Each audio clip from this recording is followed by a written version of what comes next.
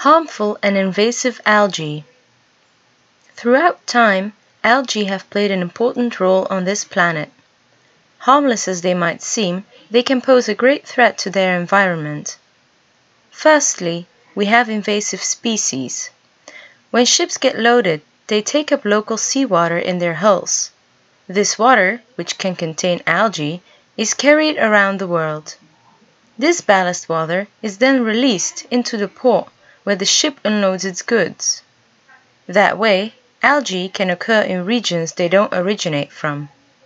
Here, they may spread rapidly and cause environmental imbalances and damage. Now, let's talk about harmful algae.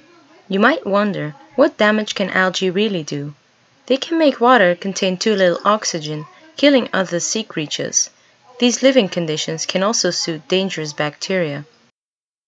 Contaminated fish can be eaten by humans, which is dangerous for us. Now you know. Thank you for your attention.